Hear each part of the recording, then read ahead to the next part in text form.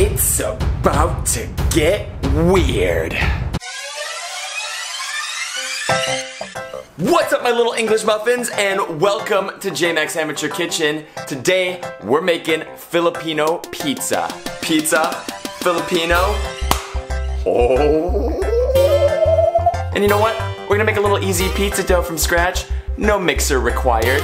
Let's do this. Recipe in the description below. Come on, let's get our pizza dough rocking. Alright, we got a cup of warm water from the sink. Should be about 110 degrees Fahrenheit. To that, we're gonna add a teaspoon and a quarter of active dry yeast. Then we're gonna feed the yeast with 2 tablespoons of sugar. We're gonna mix that up and let it sit for 10 minutes. And after 10 minutes, you get this foam on top. Yeah, you put a little smiley face in there. Alright, we got a mixing bowl. We got some all-purpose flour. We need 3 cups into that bowl. Alright, cup 1 of flour. Come here, little English muffin, check this out. Nana taught me this. Scrape the excess off with a fork. Look at that, now that is a cup of flour. Into the bowl with 2 more. Let's make a little well in our flour here. And let's put in our water, yeast, sugar. And 2 tablespoons of olive oil. And let's start mixing that. Look at this, no mixer required. Come on. Did you guys seriously forget to remind me to put in half a teaspoon of salt? Alright, this is actually starting to look like dough. Let's get in there with the hands. Alright, that's enough of that. Throw some flour down on your counter.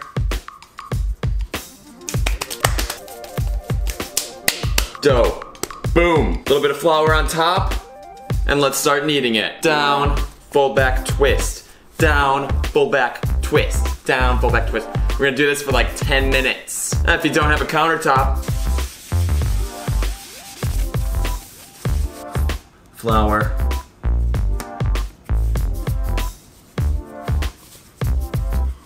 Stop fooling around. Alright, it's been 10 minutes. Just form a quick dough ball.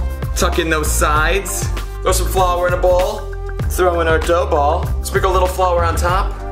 And we're gonna put a towel over that. And we're just gonna keep this out here and let it rise in a warm place for about an hour. Meanwhile, let's make some Longanisa. Some Filipino breakfast sausage for the topping. You guys excited? Let's go! Longanisa requires an entire head of garlic. Let me show you a trick for peeling this. Step 1, smash with your hand. Step 2, put it in a bowl. Step 3, bigger bowl on top. Shake for about 30 seconds. And check that out. All peeled. Now we just pick those guys out. And you got a pile of garlic. In a bowl, we got a pound of ground pork. To that, we're gonna mince in all of our garlic. And we're gonna do a tablespoon of soy sauce, tablespoon of apple cider vinegar, and I realize I don't have brown sugar, so we're gonna do a tablespoon of maple syrup, tablespoon of paprika, teaspoon of salt, and a tablespoon of black cracked pepper. Let's just get in there. And our Longanisa's ready to go. Alright, last step before we start putting the pizza together, Filipino pizza sauce. Boom! We're using Filipino spaghetti sauce. I'll throw a link in the description below. Alright, we got a cup of our Filipino spaghetti sauce going in. And to that, we're gonna add a heaping tablespoon of tomato paste to thicken it up. And we're just gonna cook that on medium-low heat for 5 minutes. Alright, and check it out. Our pizza dough has risen. Look at that! Alright, so let's get a pan going. Throw a little olive oil down. And let's start stretching out our dough. We'll just get our knuckles in there and just kind of spread it out. I don't know what I'm doing. Oh great. Throw it on the pan and shape it on here. Or just spread it out to the edges.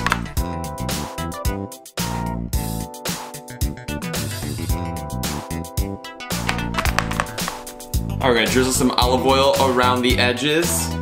Give that outer crust some color. Alright, let's lay down some of our Filipino pizza sauce. And to mimic the Filipino spaghetti that we did, cheddar cheese on top. Let's just top that off with pieces of our Longanisa. Alright, and we are gonna put that into a preheated 400-degree oven. We're gonna let that cook for about 20 minutes. Alright. Alright, it's been about 17 minutes. I was a little off. Check that out. Let's put it up here and let this sit for a minute. Alright, minute's up. Let's transfer this. Cutting board, boom. Let's cut this in half. cross section. Let's take this, put it back over on the pan. Let's cut this guy up. And here we got some Filipino pizza. All right, let's try this. A little bit of red crushed pepper. You got Filipino pizza. Oh my God. Oh, let me get one more. Filipino sauce, little sweet, little funky, but like in a good way. It's got a nice little tang. Longanisa, garlic punch with a little bit of sweet as well. And you cannot beat homemade pizza dough. Filipino pizza. Filipino pizza. Filipino pizza. Filipino pizza.